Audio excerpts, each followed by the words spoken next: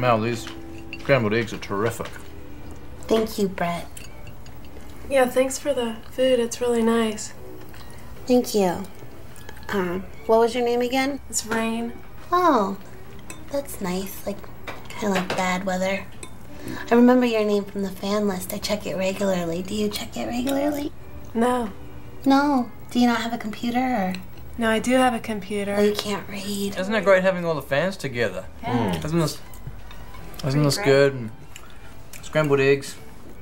Yeah. Hey, by the way, it was really great to win the prize to have dinner with just the two of you tonight. Congratulations. Well done. So who's the old dude in the photo with you? That's my husband, Doug. Oh, I thought he was your dad. He's a little bit older than me. Yeah. He was my college professor. I remember seeing him on the first day of college. He was so dapper and so knowledgeable, and I just had to have him. He resisted for a while, and there was some legal boundaries, you know, keeping me from being near him or his family, but in the end, love overcame, and I got what I wanted. I always get what I want.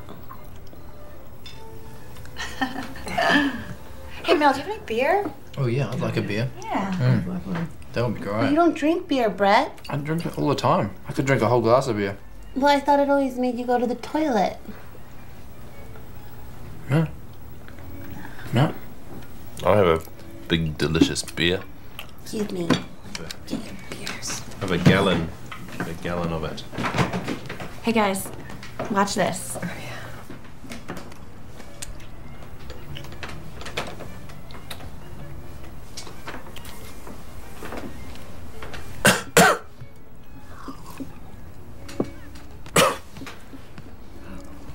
Great.